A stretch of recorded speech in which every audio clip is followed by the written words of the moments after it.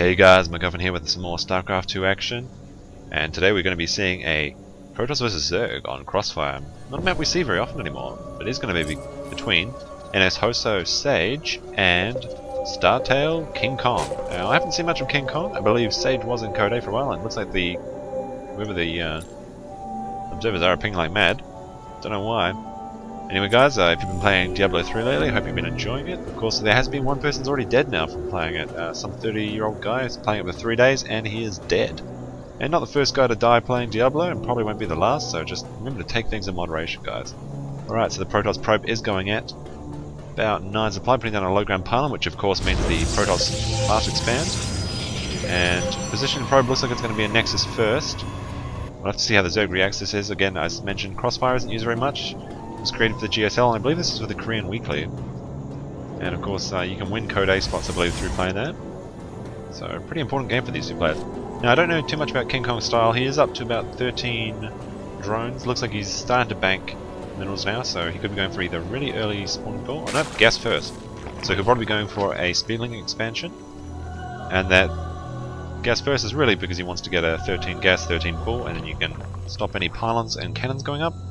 And of course, that's what a lot of Zergs are doing at the moment. You get that security from the Zerglings, and you take your third, and then you can counter with the extra base, or you can try and go for some all-in. Protoss is now saving up, and he is up to about 300 minerals, so it hasn't put down its forge yet. So it looks like it will be a Nexus first, and there is only one spawn location on this map, and of course it is the crisscross spawn.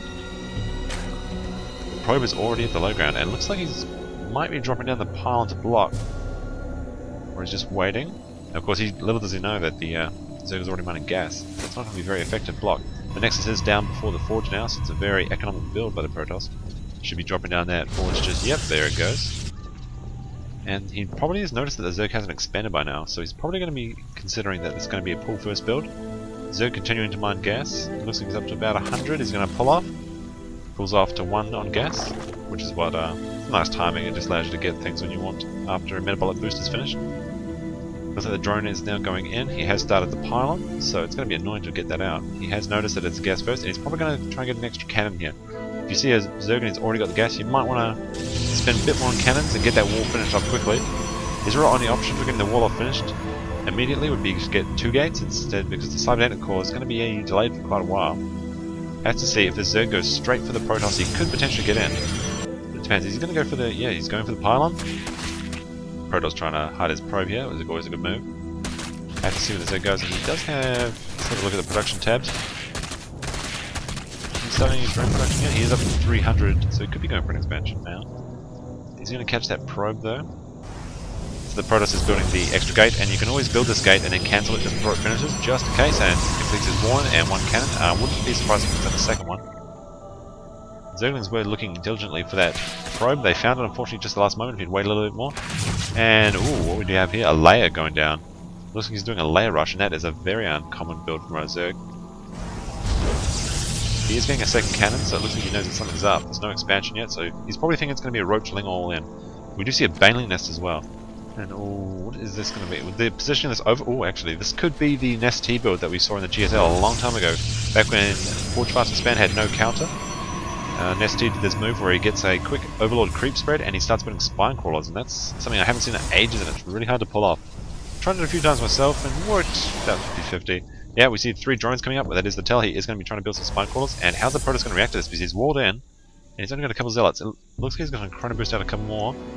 Stop drone production, getting another photon cannon. He's got 2 bases, so all he has to do is really hold off his attack. A lot of banelings are going to come here in a moment, and all the creep started. The Protoss should be able to see that by now. He has seen it, so he's going to get panicked. We do have the Cybernetics core coming down, and Spine Claws have started to run inside the field of vision, and these might be in range, and oh, he's going over his own pylon.